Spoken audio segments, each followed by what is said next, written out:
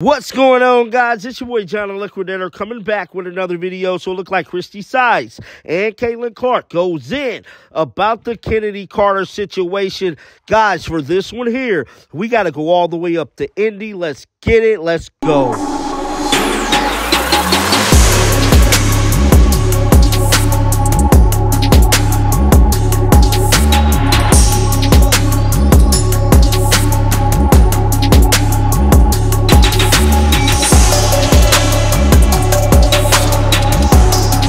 The Indiana Fever definitely pulls off a huge win at their home court today against Angel Reese and the Chicago Sky.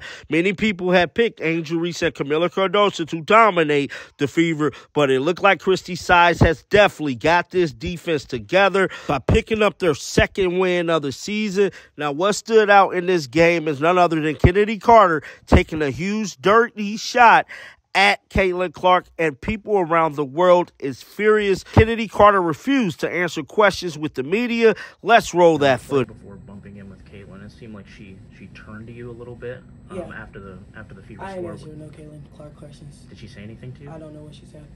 That was Chennedy Carter refusing to answer questions about Caitlin Clark. When it comes to Indiana Fever head coach Christie Size and Caitlin Clark, they're singing a totally different tune. Guys, let's check out that footage right now. Gave up the fewest amount of points this season. So, yeah, just connected and active. Really talked about moving on the flight of the ball. Like on the pass, we move and you stay as low as the ball. We did a much better job of that. You've needed to put Liz back in the starting five with Temi out these last two. What stood out to you about how she's been able to step right in seamlessly and hit the ground running? Yeah, just really proud. You could just tell the relief. Like, Les came out and before really even saying anything, she's like, we won. Right. What was it like in just the locker room after the game, those moments to, especially being at home and being able to celebrate?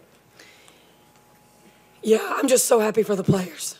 I mean, like I said earlier, like these guys just keep showing up and going to work. And it went our way tonight. But they were the reason. They stepped up on the defensive end of the floor, all of them. You know, we've been giving up so many threes every game. I think we had 2 tonight. So just, you know, their attention to detail and focus on this end tonight was why we got this win. They had said when they were up here that they were just tired of talking about being better defensively. Have you felt that from them in the previous few days leading up to this game? They were tired of talking about it? They were tired of talking about it, so they just came out and did it. Well, we're going to continue to talk about it because it worked, right? Yeah, we'll keep talking about it. We'll talk about it tomorrow, you know, before we play New York. I'll stop talking about it when they get a little bit more consistent with it. I think, James, you want to go ahead? Or That's funny. Okay. Yeah, we're going to talk about it even more now. Christie, what do you think of just the play Aaliyah Boston had against Camila Cardoso, game on the line, and she has that moment? What do you think that does for not only got hit it on Caitlin in the third quarter? What do you think of the play, and have you had any conversations with officials or even Caitlin herself about how to handle moments like that? Yeah, I'm just really proud of her for not reacting.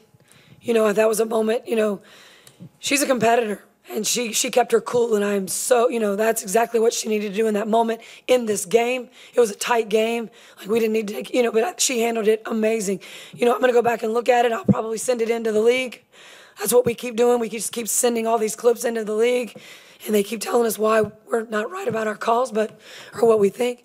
But we're going to keep doing it. These guys are going to start getting calls. They've got to start getting calls. Chloe. I'll call on Annie. Annie, hold on. Chloe, go ahead.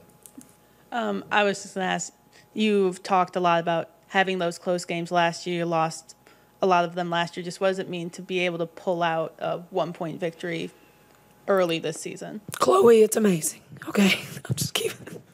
Just a win with what our players have gone through and our team has gone through with this schedule. Just to get this win at home.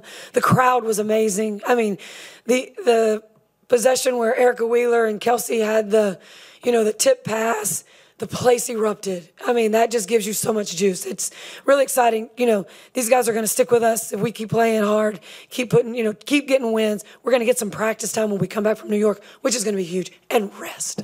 We're going to get rest. It was a reviewable play. Christie, Caitlin said she's gotten to the point where she's accepted those are going to happen, but what needs to be better done to protect her? Because we've seen those game in and game out right now. I'm trying not to get fined.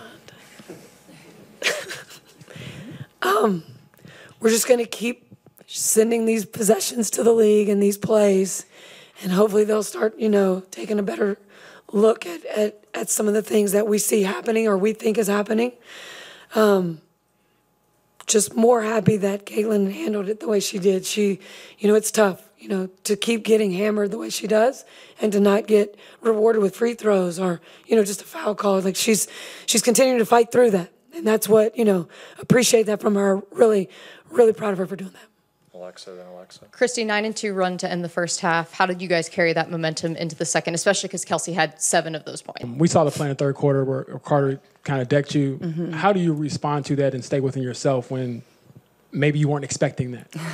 Yeah, I wasn't expecting it, but I think it's just just respond, come down, let your play do the talking. It is what it is. It's a physical game. Go make the free throw and then execute on offense. And I feel like that's kind of what we did, but it is what it is, I guess. I don't know. Melissa, you said the other night you just want to. That was Christie Sides and Caitlin Clark setting the record straight about the incident between Chennedy Carter that took place late in this game. Christie Sides let it be known she's just going to keep taking footage to the league until something is done about this whole situation.